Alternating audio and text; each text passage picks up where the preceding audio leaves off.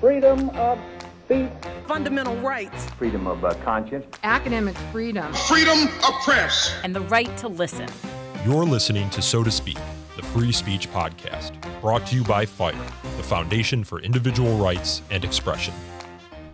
Welcome back to So to Speak, the free speech podcast, hosted by me, Nico Perino, where every other week we dive into the world of free expression through personal stories and candid conversations. Today we're focusing on the rapid advancement of artificial intelligence and what it means for the future of free speech in the First Amendment. Joining us as we navigate the complex and ever-evolving landscape of free expression in the digital age are our guests: Eugene Volokh, a First Amendment scholar and law professor at UCLA; David Greene, the senior staff attorney and civil liberties director at the Electronic Frontier Foundation; and Alison Schary, a partner at the law firm of Davis, Wright, Tremaine. Eugene, David, and Alison, welcome onto the show. Thanks, Nico. Thanks for having me. Yes, glad to be here.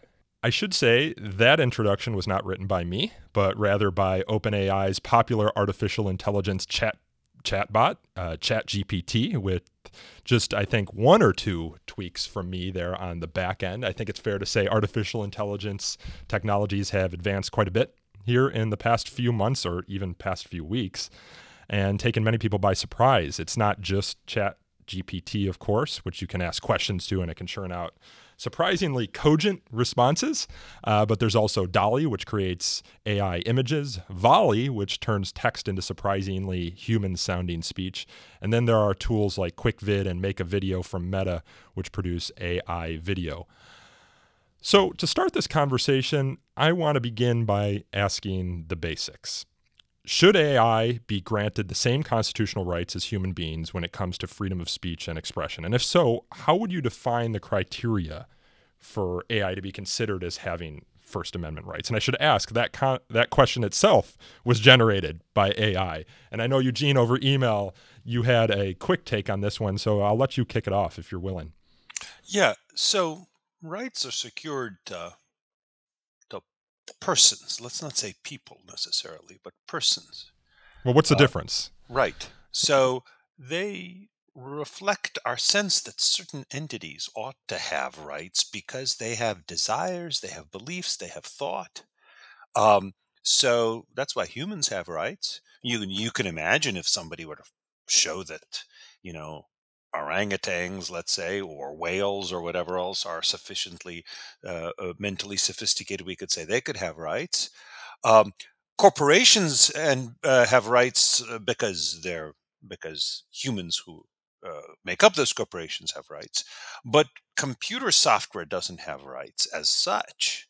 So the real question would be whether at some point we conclude that some AIs are like enough to us or are thinking enough that they have desires, that things matter to them. And then, of course, we'd need to ask what rights they should have, which is often very much based on what matters to us. So, for example, humans generally have parental rights because we know how important parenting is to us. I don't know what an AI, what would be important to AIs. Perhaps it's different for different AIs. I think it's way premature to try to figure it out. Now, there's a separate question, which is whether the First Amendment should protect AI-generated content because of the rights of the creators of the AI or the rights of users of the AI. I mean, I'll just to give an example. Dead people don't have rights, not in any meaningful sense. But if somebody were to ban publication of say, Mein Kampf, it wouldn't be because we think that the dead Adolf Hitler has rights. It's because all of us need to be able to, it would be unconstitutional, I think, because all of us need to be able to read this very important, although very harmful book. So I think there's a separate question as to whether AI-generated speech should have rights. But at this point, it's not because AIs are rights-bearing entities. Maybe one day we'll conclude that, but I think it's way too early to make that decision now. Well, as a basic constitutional question, maybe, David, you can chime in here. Like, what does the First Amendment protect? We talk about the freedom of speech. Is it the speech itself, or is it because that speech is produced by a human that it therefore needs protection? Or is there just value in words strung together, for example? Well, I think the First Amendment and freedom of expression as a concept more broadly protects the rights of people to express themselves, or persons, or collections of people that form entities.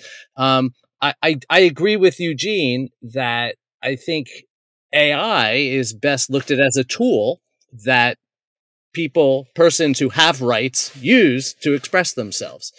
And so when we're talking about the rights framework around AI, we're talking about the rights of the users, of those who want to use it to create expression, and to disseminate expression, and those who want to receive it. And I do think that's in every other context of the First Amendment. That's what we're looking at. We're looking at the value in expressing oneself to others.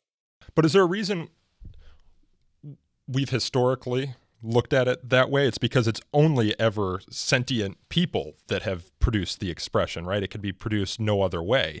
Now you're creating a technology that can take on a life of its own and produce expression that was never anticipated by the so-called like creators of that artificial intelligence. And if speech and expression has like an informational value, and we protect it because of the informational value it provides to, say, democracy or knowledge, is there an argument that that should be protected as well?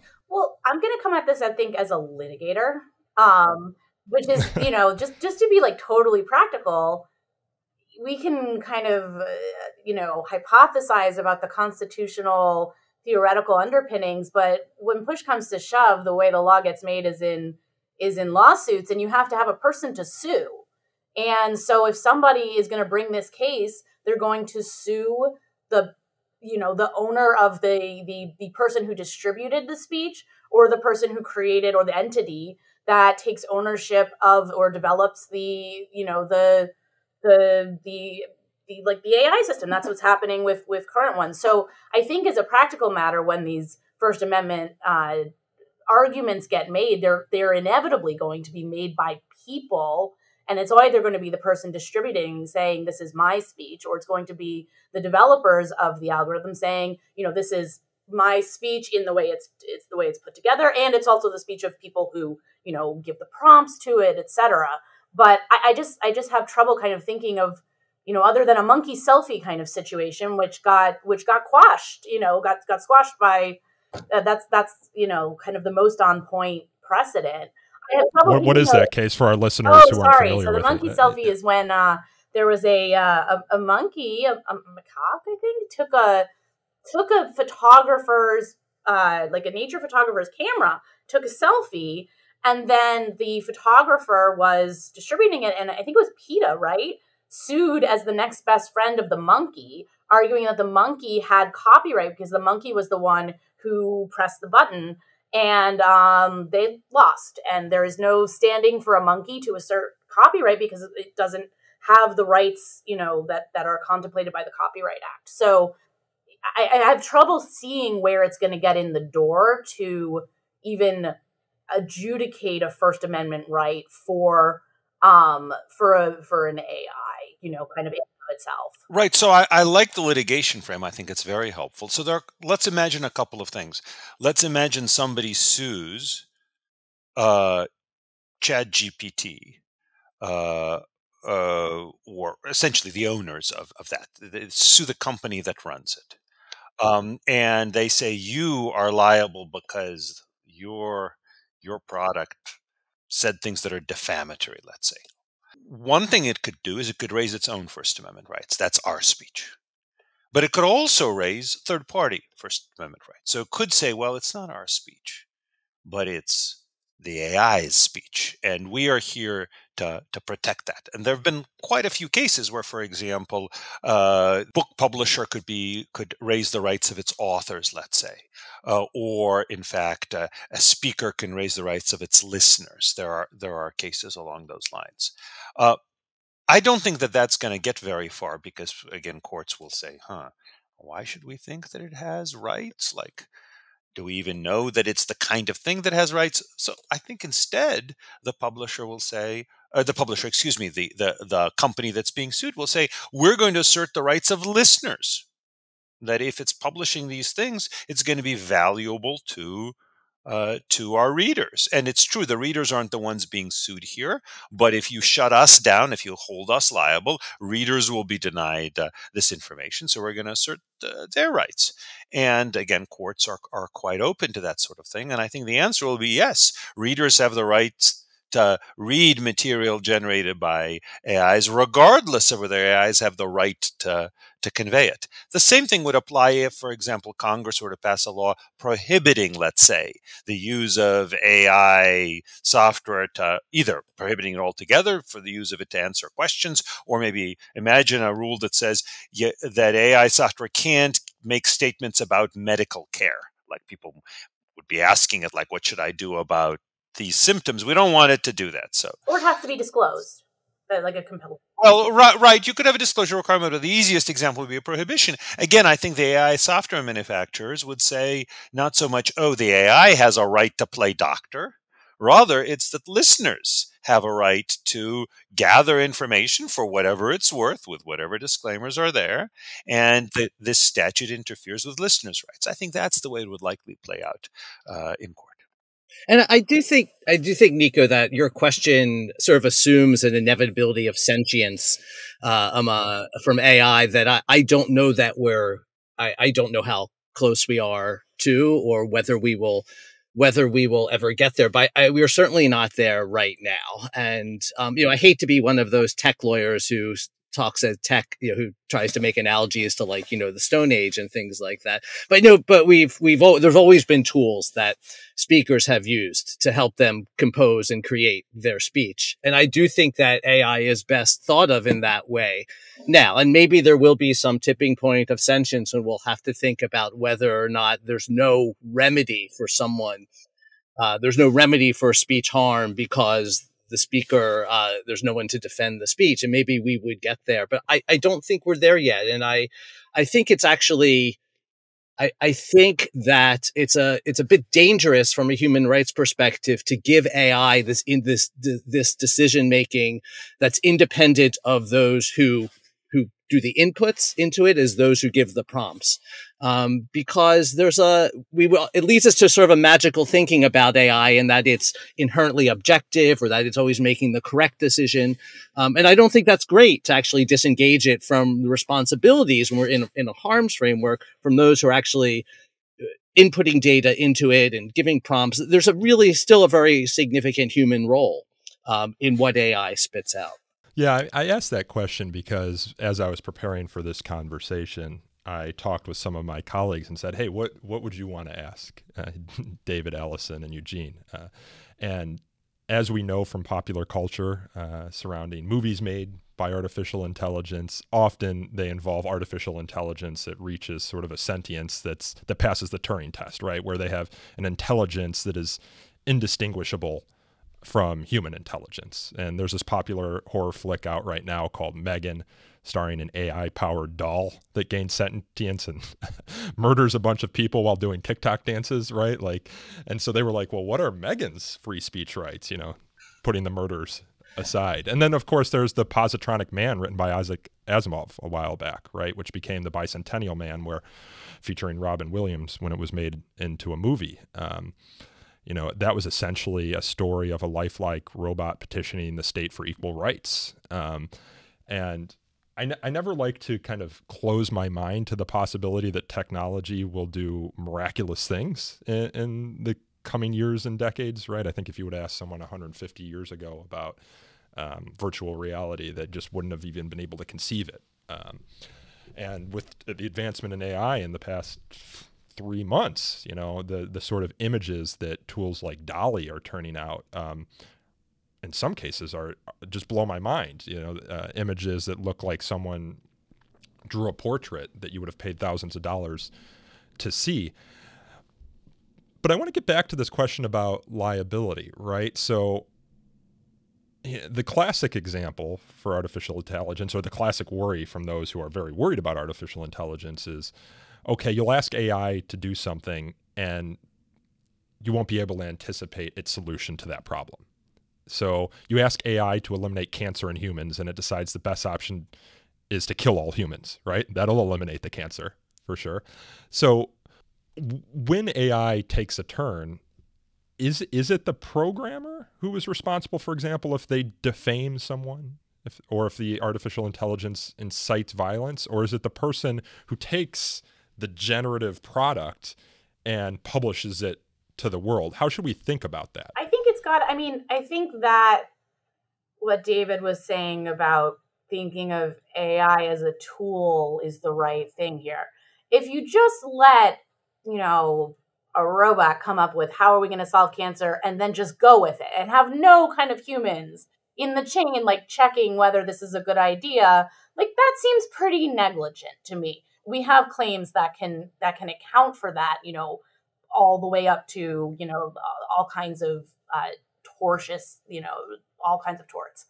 But, having an algorithm, like being able to come up and run the numbers and come up with solutions, and then having a human to look at those and cull through it, but kind of doing the computation, I think that's a tool. And so then it's, if then a human kind of makes the decision to publish something or to act on something, you have a person to hold liable because it's the person who, kind of took that recommendation and went with it, which, is the same thing regardless of who's making that recommendation. So one of my favorite poems is Kipling's The Hymn of the Breaking Strain. It's got some deeper things going on in it, which actually I don't much care for. Those don't work well for me. But it's in some measure a poem. It starts out as a poem about engineers. Here are the opening 8 lines. The careful textbooks measure, let all who build beware, the load, the shock, the pressure material can bear. So when the buckled girder lets down the grinding span, the blame of loss or murder is laid upon the man, not on the stuff, the man. I used it in my torts class when I used to teach torts, right? The bridge isn't negligent. The creator of the bridge may be negligent. Maybe the owner of the bridge is negligent in not maintaining it. Maybe the user of the bridge is negligent in driving a truck over that exceeds the posted limits. Now, to be sure, note there's one difference. The careful textbooks do not exactly measure what AIs are going to be able to do. In fact, one of the things that we think about modern AIs is precisely they have these emergent properties that are not anticipatable by the people who create it. But it is the job of the creators to anticipate it at least to some extent. If they are careless, this is a negligent standard, generally speaking, for these kinds of things. If they are negligent in their design, if, for example, they design an AI that can actually do things, that can actually inject people with things, and then they're careless in their any fail safes they put in, they're careless in what the AI could inject people with, then in that case the creators will be liable, or perhaps the users if the carelessness comes on the part of the users. But the user's going to sign a release no matter. I mean, you're not going to do that in the real world without somebody signing away every possible. Well, my understanding, and I'm sure it varies sharply from jurisdiction to jurisdiction, but at least in my own state of California, there are limits to releases as to, for example, bodily injury. They're not always enforceable. In fact, in many situations, they're not enforceable. So, for example, a hospital can't say, as a condition of coming to this hospital, you waive malpractice liability. Can't do that. Again, it may vary from jurisdiction to jurisdiction. And, what if the AI is not even in the US? What if the AI is in Slovenia? And who knows what Slovenian law is on this kind of thing? Maybe it's in a place which specifically, deliberately has law that is relatively producer friendly rather than relatively relatively consumer friendly.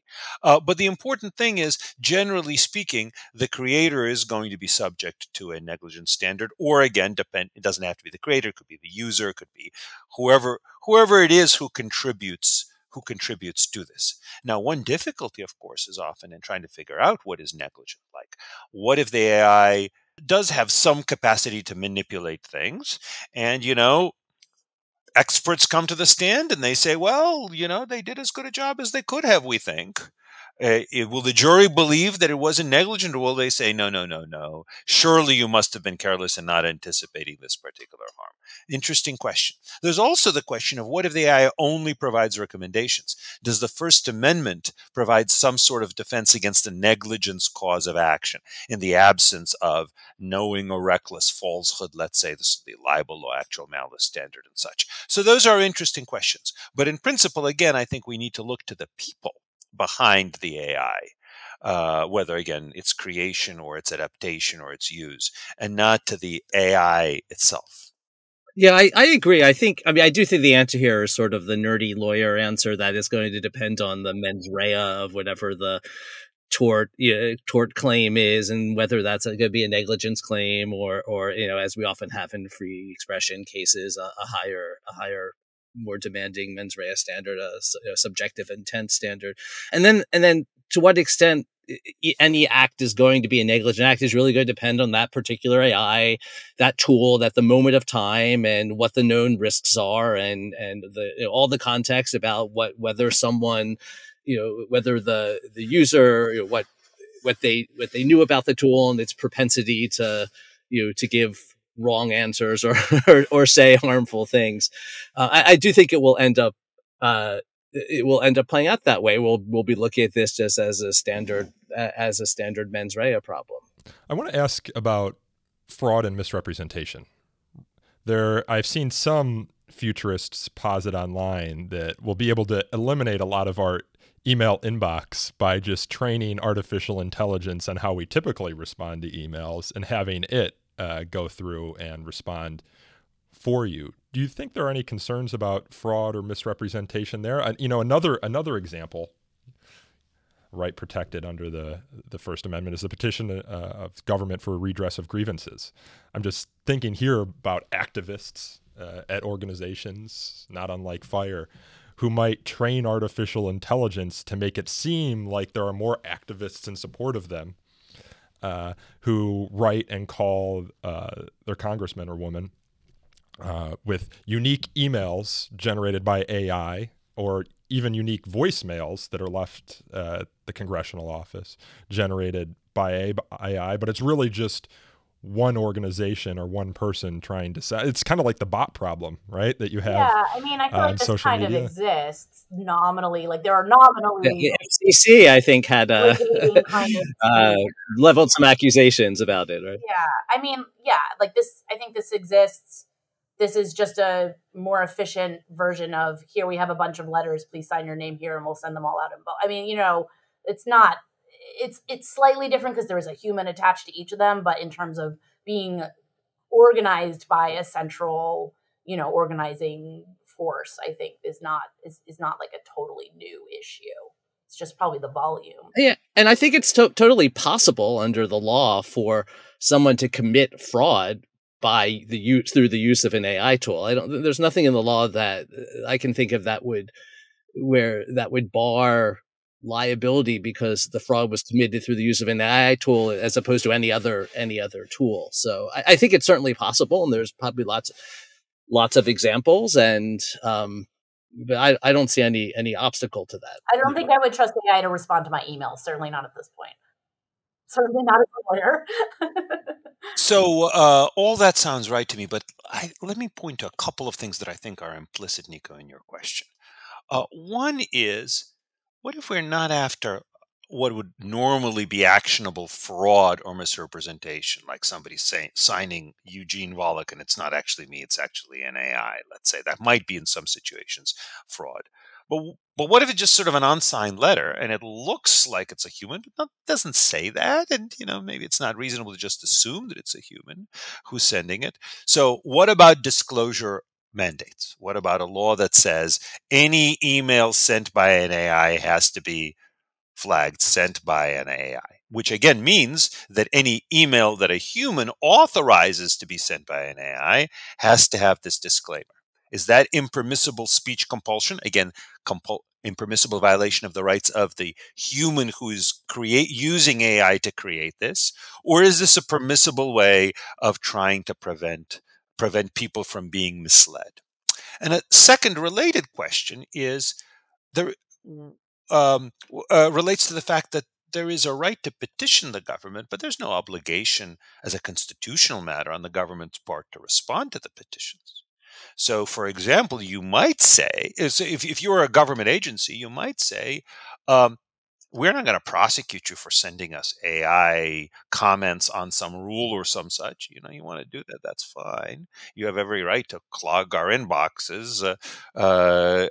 That's not enough of a harm to justify, at least unless it's like equivalent of a denial of service attack, not enough of a harm to justify punishing that. But we will just not pay any attention to anything that doesn't say at the bottom, I certify as a human being that this was written by me, signed the name of the person. And then if I send that certification through an AI, then I am committing possibly, for example, the crime of a false statement to the government on a matter within its jurisdiction.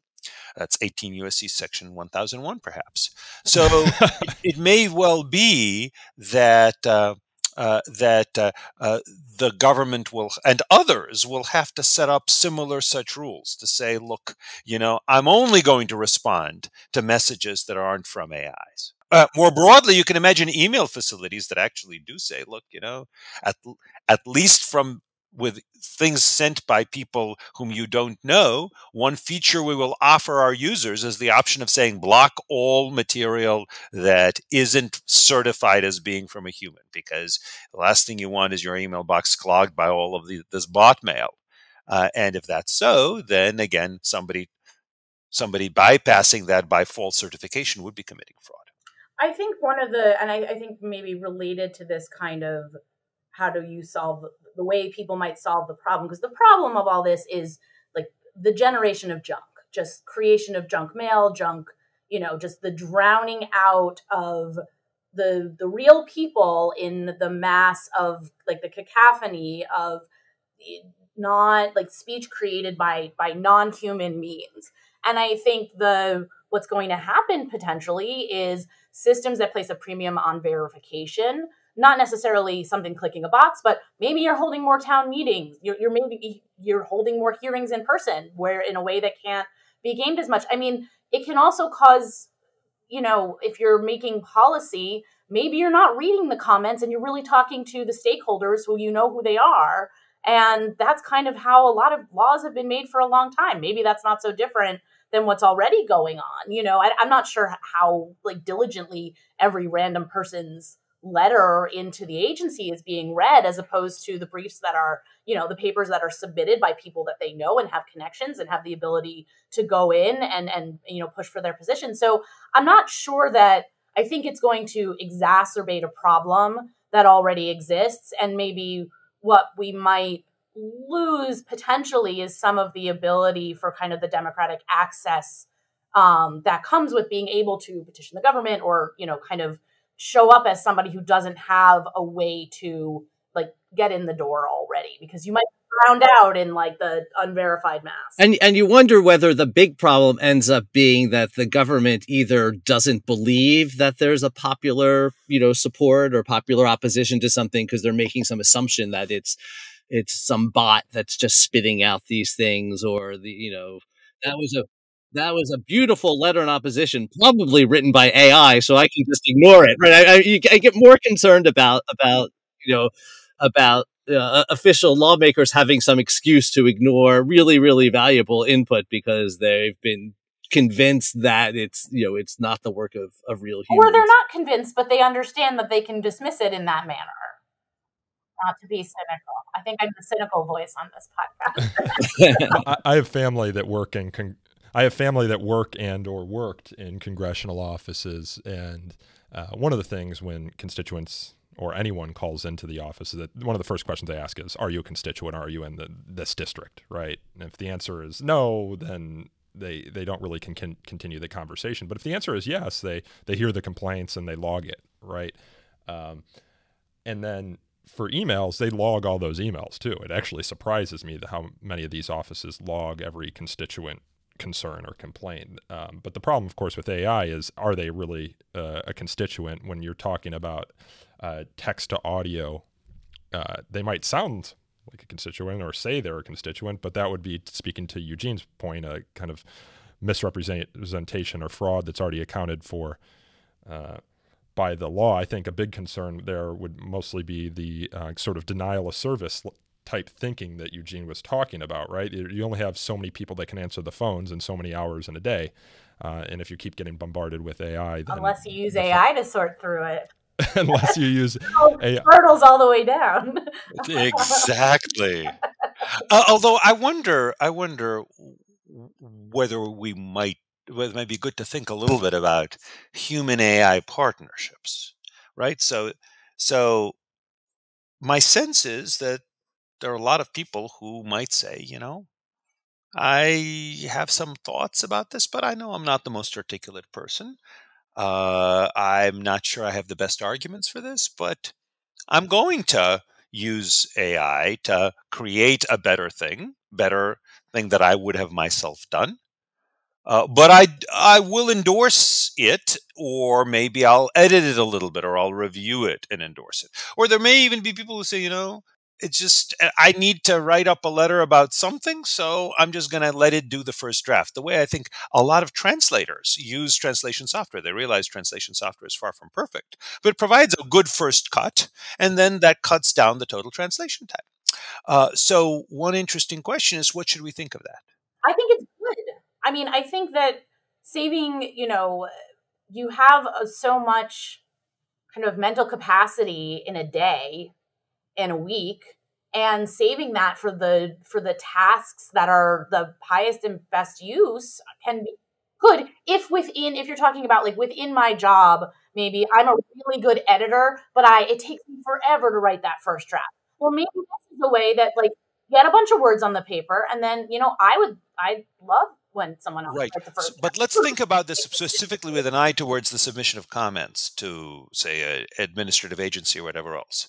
So on one hand, we could say, it's actually fairer to people who may not be as articulate or may not be as experienced with doing this to use the comment writing bot, and then they have to review it and then sign it. On the other hand, if it turns out that a lot of people, as a practical matter, don't sign it, and what they do is they get kind of advocacy groups submit little prompts saying, all of our fans, why don't you run an AI using this prompt? And then, of course, edit the results as you think is necessary. But as a practical matter, people just submit it this way, and you get all the problems. It's true, you do have somebody's at least formal statement. I am a human and I endorse this message. But it may not be practically that realistic or that much of a human judgment there. The other problem is, to the extent we do use AIs to detect AI written stuff, which in fact we academics have been thinking about whether we can do that to deal with AI-based plagiarism. Like, what if somebody submits to us a paper? How do we know that it's written by an AI? Well, we may run it through the AI-based AI detector. Part of the problem, though, is that presumably it would detect material that is written in its first draft and then only slightly modified as AI-generated material. If you think it should be accepted so long as a human endorses it, then you wouldn't really have the option of an AI being used to sort through all of this spam AI-submitted things, because the human-endorsed version looks just like the one that is just submitted by a bot. Yeah, I mean, I think we're not going to out-computer the computer. Like, it's always going to be a race. Like, someone's going to, it's like encryption, like somebody's going to come up with something better, and then it's going to get, it's just going to be kind of like this. This is a podcast. This is me saying one after the other. There is a video component of it too. Good. So it's turtles all the way down. You mean elephants all the way up? Elephants all the way up. Exactly. But I think I read there was an op-ed, I think it was in the Times recently, that I thought was pretty compelling. It was about people who are it was taking the opposite view of, like, rather than let's try to stamp out plagiarism, instead being like, people are going to use this. This is a new tool. It's important to have literacy. Let's use it to say, when we give a prompt of write X in the style of Y, like, what is it drawing on? Why is it in the style of Y? What elements of it are reminiscent? What things is it getting wrong? And having that rather than this, fear of technology, which I think is old, very old. The radio, the TV, like phones, everything. Like we're always afraid it's going to be the end of the world, and maybe just kind of learning what to do with it and what its best use is. And I think trying to trip it up is not going to necessarily be a productive or reliable thing, because we can't always know that we have the best algorithm to and it may be wrong. And so maybe just assume people might do it and have that not be the point. Learn how to incorporate it even affirmatively into a lesson. Yeah, I think that's right. And my understanding is that like journalists have been experimenting with using the ChatGPT to do first drafts of articles, to just see and I think we have these tools, right? And we should learn to become comfortable with them. And, those of us who are just naturally beautiful writers, and have had this advantage over everyone else because we can, effortlessly spit out beautiful text. I mean, this might be an equalizer, and we're going to have to find our advantage someplace else. Right. But I do think I agree. We can't be sort of running away from these things or trying to impose equities on them, that really aren't necessary. Well, so as a general matter, I think that it's right that this stuff is coming. It'll be here to stay. It'll be getting better and better. We have to figure out how to adapt to it. At the same time, if my goal as a professor is to measure a student's mastery of particular knowledge, I can't accomplish that goal now through an essay that they write, especially at home.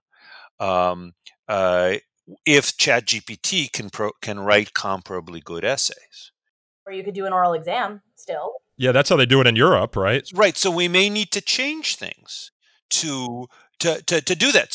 So in a sense, we're not running away from the technology, but we are essentially saying that this technology threatens the accomplishment of a particular function. I don't think the solution is to ban the technology generally. The solution may have to be, though, to change the function so it can't use the technology. So as to oral exams, I appreciate the value of them. That's not as good a solution, I think, in many ways, partly because it's more time consuming for the graders, and partly because my sense is that oral exams, first of all, are further away from what lawyers do. Most of lawyers' work is written, not oral. So they measure things a little bit less. And there are also lots of opportunities for bias in oral exams that are in some measure mitigated. There are other opportunities for bias in written exams, but they're considerable measure mitigated in written exams. And I'm not even just talking about race and sex. It's just sort of like appearance and manner, right? Everybody likes the good looking and the fun seeming. And in writing, thankfully, I can't tell what somebody looks like or how fun they are. I just look to see what they're actually saying. So in any event, I do think that the AI stuff is going to be potentially quite harmful to the way we do academic evaluation. Again, I agree we shouldn't ban it, but we shouldn't also ignore the fact that it should lead us to think hard about how to prevent this kind of cheating.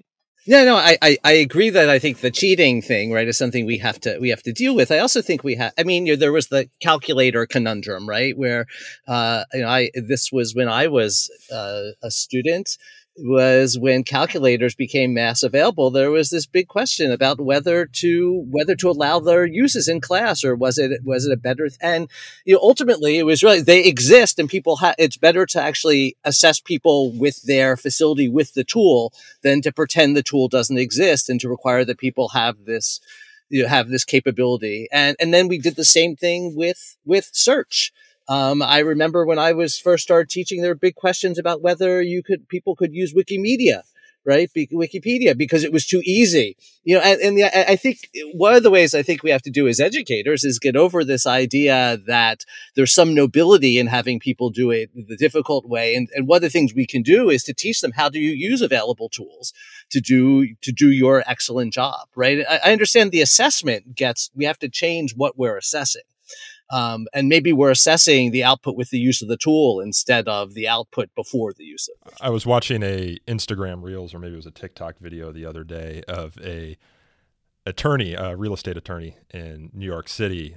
who asked ChatGPT to essentially draw up a real estate contract with these specific terms, like standard New York language, this with this force majeure and this jurisdiction, and it spit it out in like 4 minutes, and then you split screen it, and he goes through clause by clause each term, and he's like, this is pretty good.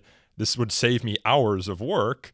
And I just go in here and tweak around the edges. So he was viewing it as kind of an augment to his work. And I will say, as I was asking ChatGPT to write up the introduction to the show, introducing these guests, saying, we every other week, this is the tagline. It did a pretty good job, but I wanted to add my own kind of like language around the edges because it sounded a little bit stilted, and you'll hear that as I'm asking some of these questions during the show. I asked ChatGPT to write the questions, but I needed to tweak them a little bit so it sounded more authentic. And it's based on what's been asked before, so it's going to sound a little like, it's not creating necessarily new things. I want to also add just to to kind of maybe I'm an optimist, just to allay the fears about academic cheating. And my husband is a professor and actually wrote what I thought was a pretty interesting article about this in The Atlantic the end of last year, just making the point that, these are all free tools right now. And it's a sandbox and it's a playground and everyone can kind of go and make their college essay on it. But it's extraordinarily expensive to run these tools, and they're not going to stay free. And eventually, they're going to be incorporated into something where there is money, there's a use case for it, and that's where they're going to be used, or you're going to have to pay for it, and that's going to also make it easier to tell who is using it. So I'm not sure that it's always going to be the case that like anyone can just hop on and use the best, ChatGPT, generator to generate their it might be a now problem, but I'm not sure if it's a forever problem. Well, that was actually interesting. I think I saw an exchange on Twitter where someone in the tech space, because a lot of us see this and it's free and we assume it costs nothing to produce, just like but prior to paywalls on news websites. We're like, but a smart tech person asked, well, what are the server costs associated per use on this? And I thought that was a smart question because it shows that there are limits to how free this technology is going to be. It's apparently extraordinarily expensive to run this, right? To do it free right now, especially but it's getting a lot of buzz and people are learning about it. And there's and the costs always decline. Remember how when CD players first came around, I think people would say, oh, well, this is just for the rich. Yeah, but it's the computing cost of it is very high. So maybe it comes down over time, but right now it's expensive, and I'm not sure how long it's going to just be anyone can like screw around with DALL-E. And so I have two more topics that I want to get to because I know we've got a hard stop in 10 minutes, and I think David has to hop off here in 5 minutes, which is okay because he said he didn't want to talk about the IP stuff or didn't have much to add on the IP stuff. Well, we'll cover that on the last question here. But I want to ask about deep fakes, and I want to start by playing some audio for you all. I am not Morgan Freeman, and what you see is not real. Well, at least in contemporary terms, it is not. What if I were to tell you that I am not even a human being? Would you believe me? What is your perception of reality? Is it the ability to capture, process, and make sense of the information our senses receive? If you can see, hear, taste, or smell something, does that make it real? Or is it simply the ability to feel? I would like to welcome you to the era of synthetic reality. Now, what do you see? So that's actually a video that I saw on social media, and we'll cut that into the video version of the podcast. But it's someone standing in front of a camera, and that someone is Morgan Freeman, but it wasn't actually Morgan Freeman saying those words. And I was talking to one of my colleagues about this, and he says right now, there's AI-based deepfake detecting technology that has kept up with deepfake production. So it's pretty easy if you have the technology to determine what is a deepfake. But this looked exactly like, to my untrained eye, Morgan Freeman, and it sounded exactly like Morgan Freeman. And with all new technologies, of course, there's scaremongering and but could we have a real kind of war of the worlds type panic happening as a result of deepfake? And I imagine none of you would say that this sort of thing would be protected speech, or maybe I'm wrong. I mean, it could be fraud or misrepresentation depending on how it's used. In that case, Morgan Freeman, the AI generated Morgan Freeman, said, "I am not Morgan Freeman," full disclosure. But you could imagine a world where, they do that with then President Barack Obama, and people think it is actually him. What are the thoughts on deepfakes? This is an important subject. It's also, like so much, not really a new subject. My understanding is that when writing was much less common, people were much more likely to look at what seems to be a formal written document and just presume that it must be accurate because, after all, it's written down. Maybe it was filed in a court and so on and so forth. But then, of course, as it became more common, I think we are all familiar with the possibility of forgeries. It's true that we kind of grant most documents kind of an informal presumption of validity if it looks serious. But if somebody says, "Wait a minute, how do you know it's not forged?" I think it's pretty easy for people to say, "Oh, yeah," or pretty likely that people were actually, "Oh, yeah, right. We need to have some proof. We need to have some authentication," often through the testimony of a person who says, yeah, I'm the one who wrote it, or here are the mechanisms we have for detecting forgeries and the like. So I do think that if somebody puts up a video that purports to be some government official doing something bad, and it turns out it's a deep fake, I think the person can say, "Look, we all know about deepfakes.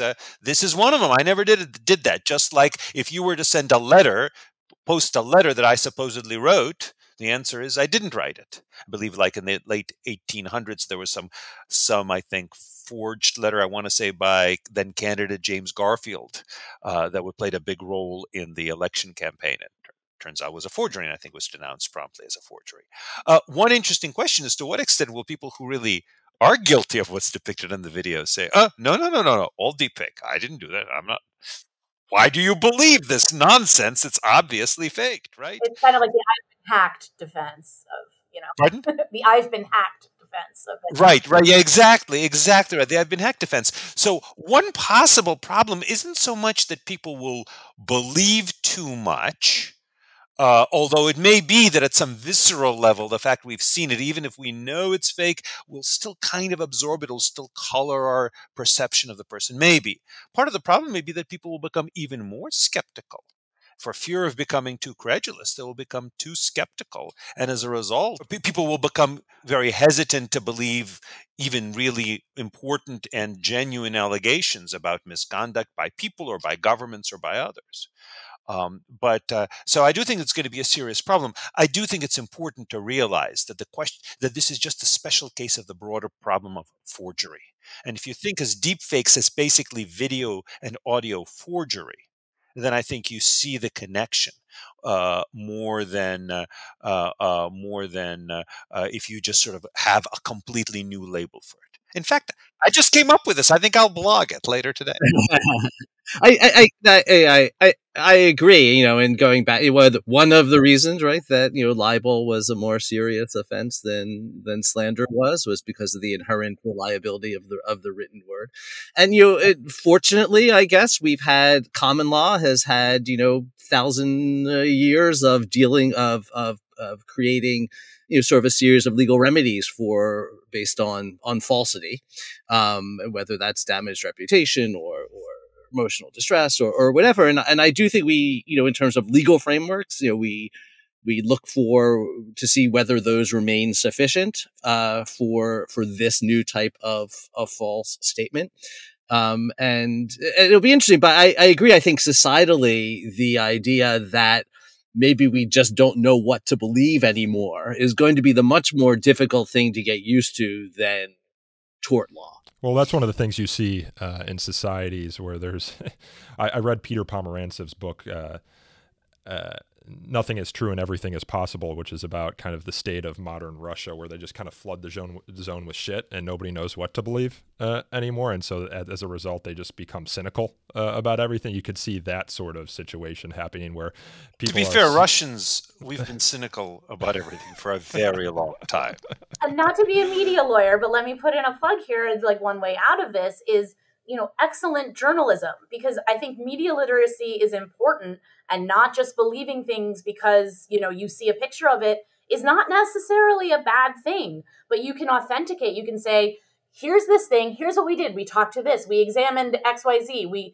Here's explaining why it's consistent with, why you feel comfortable reporting this and why you think it's authentic or why you're not sure. I think that's helpful to show people, and good journalists can use, it's okay to have some healthy skepticism about, sources, audiovisual sources like this. I don't think that's necessarily a bad thing. And I think explaining and showing people how to evaluate them is good media literacy and is good journalism. So I think that's right. Although one problem is this issue has come up at a time when my sense is people are much more distrustful of the mainstream media than ever before, with good reason.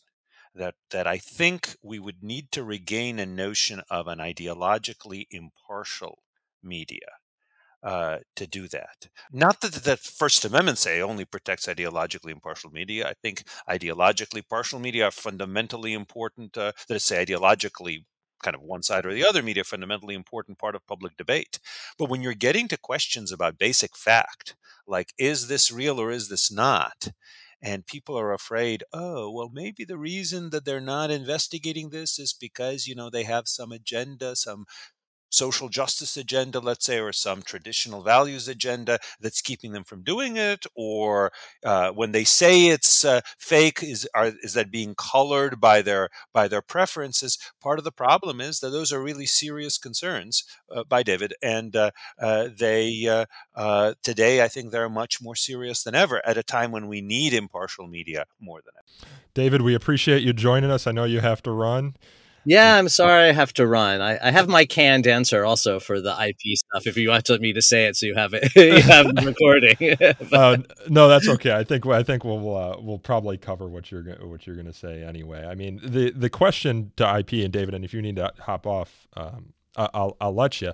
Is artificial intelligence has the ability to generate, and this is an artificial intelligence question right here. Artificial intelligence has the ability to generate original works such as music, art, and writing. And some have raised concerns that this could potentially lead to violations of intellectual property laws. So what are your thoughts on that, right? Like you say, we want this written in the style of so-and-so, or there's this thing going around social media where Dolly generated images of Kermit the Frog or Mickey Mouse, or there's this Al-Qaeda inspired Muppet that has been going around and has kind of burned into some of my colleagues' brains. I mean, how do we think about that? I'm assuming what you'll say is we already have kind of a legal framework for addressing that, fair use and or substantial, or copyright. I mean, it doesn't really, to me, it doesn't so much matter how you came up with the thing that looks exactly like the copyrighted work. If you are distributing it and, doing one of the things that is covered by the Copyright Act, then I don't think it necessarily matters if you used a brush to make it or if you used a computer to make it. We have a framework for that. Yeah, I think that's right. And I'll do my last bit before I hop off. But I think in terms of outputs from AI, it's sure, AI could spit out potentially infringing materials the same way that any other tool could as well. I think the more difficult question, or I don't think it's difficult, but I think an interesting question is in terms of the training of AI tools, using copyright images for training. I certainly think that using those as inputs for training purposes, I think that's a fair use. That using copyright images in order to train an AI tool would be a fair use of those. Would be a fair use of those images. But then the output certainly could be infringing, and you would have to look at each individual output to determine whether it was or was. Well, that's an interesting question there, David. I hadn't even thought. Now I have to go. Well, we'll let you go. I gotta go in 5, so. Yeah, Alison has a hard stop in 5 minutes. I think of, okay, so like you're using a copyright work to produce a commercial product, right? I think of when I'm going to USAA, my insurer, and we're talking about what I need to insure with my home. They say, I can't look at your home on Google Street View because we haven't licensed Google We haven't created a license with Google to be able to look at your home through that product. That's Eugene's looking skeptically at me. That's a strange thing for them to say, I think. Although, who knows? I mean, that's what they told me. It sounded strange to me. Say all sorts of things. I said I have a split level home. You could go on Google Street View and look at. They're like, no, we can't because we haven't licensed that technology to use in our insurance underwriting business. I'm like, okay, maybe that's a liability issue. All right, maybe there's some terms of use that we don't pay attention to in Google Street View. But I will say, so while I agree with what people have said generally, I do think there's going to be some important legal questions that are different. So let me give you an example. So the Supreme Court in the Sony and Universal case held that VCR manufacturers couldn't be held liable for copyright infringement done using the VCRs because that's just a tool. So you could say, well, likewise, AI developers shouldn't be held liable for the copyright infringement done using them, like, for example, if you run it and then use it in an ad or some such. As long as there's a substantial non-infringing use. Yeah. Right. But it's possible that the analysis might be different for AIs. You might say, well, first, we can expect more copyright infringement detection, as it were, from AIs than we could from just a VCR. Another thing is the VCR manufacturer had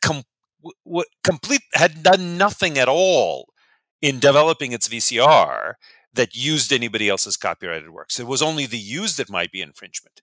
Maybe you might say, I'm not sure this is right, but you might say if you are using other people's copyrighted work in developing, essentially in training your AI, then that is a fair use, but only if you then also try to make sure that you're preventing it from being used by your users to infringe. Of course, there's also the complication that it may be that a lot of user stuff will just be kind of for fun, and even if it looks exactly, it is Mickey Mouse and it's just for home use, for non-commercial use, maybe that's a fair use, whereas if you put it in an ad, it's not a fair use, and the AI may not know what the person will ultimately use it for. So those are interesting questions, but at the very least, I think we can't assume that all the existing doctrines, such as contributory liability, will play out in quite the same way.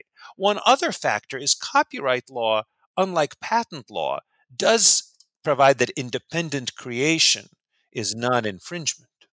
So if they create something that happens to look just like a Picasso, that's not an infringement. But of course, you might say if the training data included the Picasso, maybe that was fair use at the outset in the training, but now you can no longer say it's independent creation because after all, it's not independent. It's very much dependent. Then what happens if you deliberately exclude Picasso from there, but you end up using all sorts of other artists who were influenced by Picasso?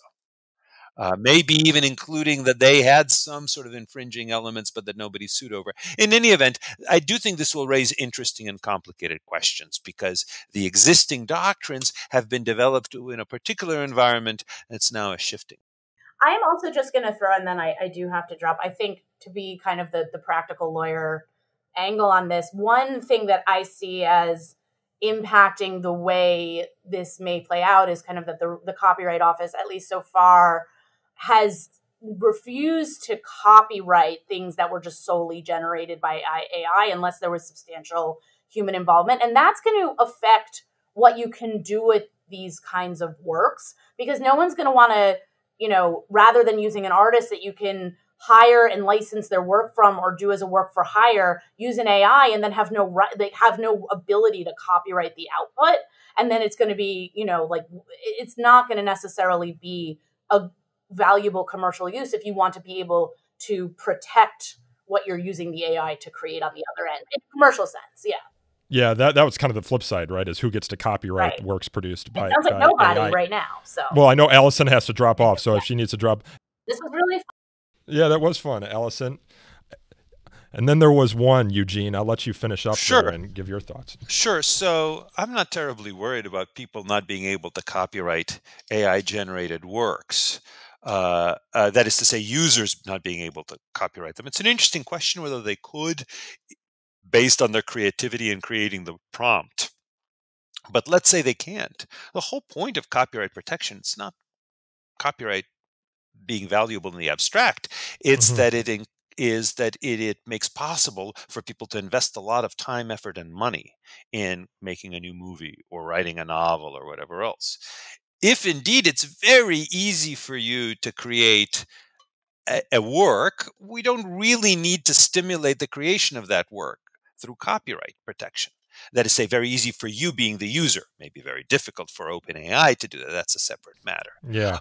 So to be sure, copyright law does indeed protect even things that are easy to create. Like I can write down an email. It'll take me a half a minute and no real creative effort. That email is protected by copyright law. But that's a side effect of copyright law generally protecting textual works that people write, which is motivated by a desire to create to have an incentive to create. If indeed a picture is easy to create with just the relatively modest effort required to select a prompt and then sort through the results, not such a big problem, I think, if that's not copyrightable. Now, for commercial purposes, it may be important that the result could be used as a trademark, essentially. I oversimplify here, but basically that if I create a logo using OpenAI, I should be able to stop other people from selling products using a very similar logo. But I think trademark law would already do that. Trademark law already protects things that are not protected by copyright.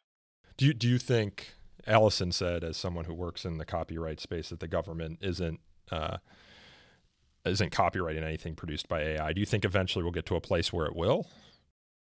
I'm sorry, that the law does not provide for this protection. Or you said the government? Yeah. Oh, no, well, the what is it? It's not the patent. What government agency issues copyrights? And I should know this because I have some. There is no government agency that issues copyrights.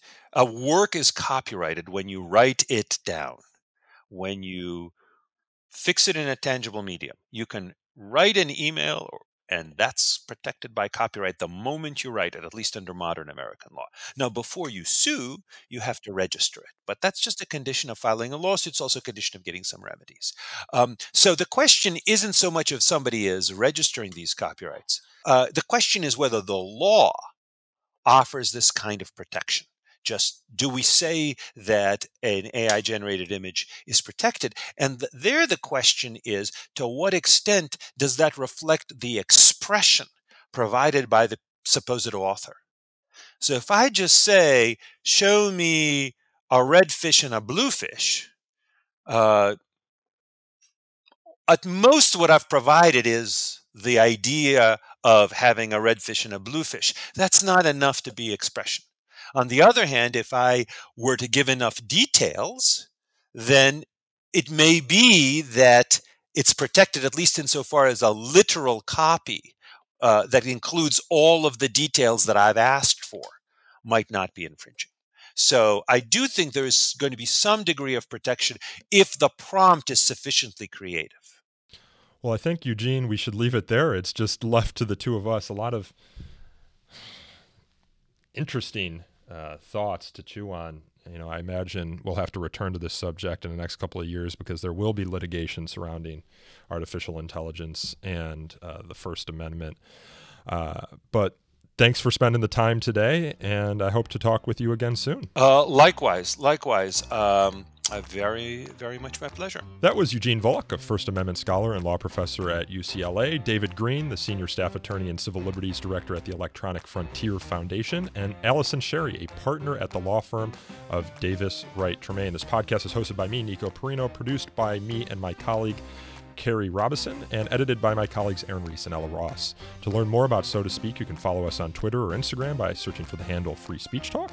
You can like us on Facebook at facebook.com/So to Speak podcast. We also have video versions of this podcast available on So to Speak's YouTube channel and clips available on Fire's YouTube channel. If you have feedback, you can email us at sotospeak@thefire.org, and you can leave us a review. Reviews help us attract new listeners to the show, so please do.